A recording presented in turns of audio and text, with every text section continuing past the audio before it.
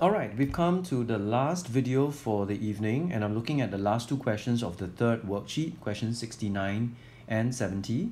Right, let's take a look at question 69. The students cannot participate in the competition if they do not come early. Now, usually, if and unless take place interchangeably. So if the question is an if question, then the answer will be unless. If the question is unless, then the answer will be if. Okay, so they kind of occur together as a pair. So in this case, you will guess that if will be replaced by unless. Okay, and unless has a negative meaning. So unless means if you don't. So that means I cancel out the not. Okay, so I do not is cancelled out as well because of unless being negative. Right, so now let's order the answers.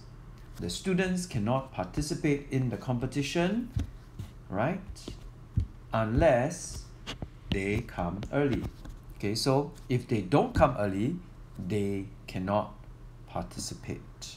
All right, so unless they come early, they cannot participate. If they come early, they will participate. All right, so let's transcribe that into the answer.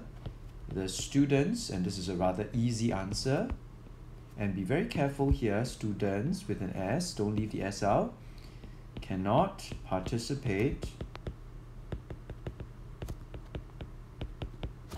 in the competition, and I'm doing this very carefully so I do not misspell any word as I'm copying it, unless they come early.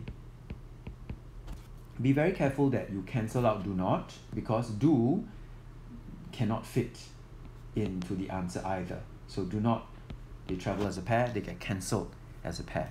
So done, question 69. Now question 70, reported speech. Remember, I told you before, for reported speech, there are many points of transformation, okay? So Mrs. Lim said to her student, could you please carry the books to the classroom? Take note that it is a question mark right here, but remember that the answer will be a full stop.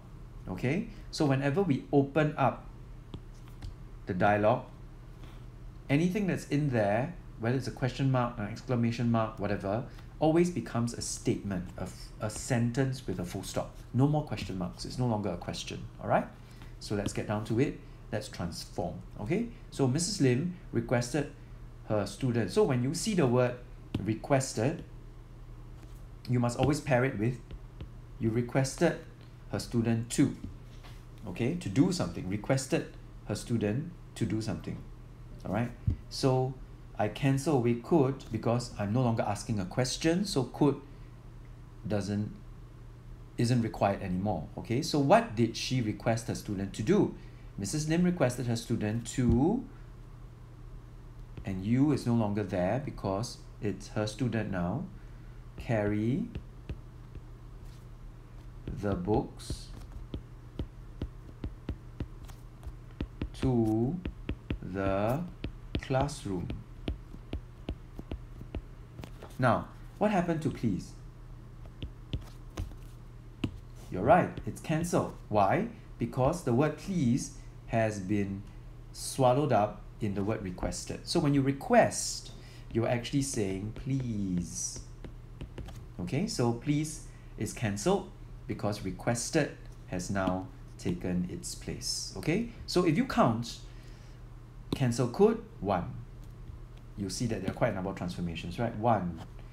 Cancel you, 2. Cancel please, 3.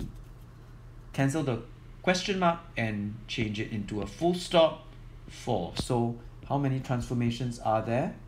4 transformations altogether. Okay, so be careful.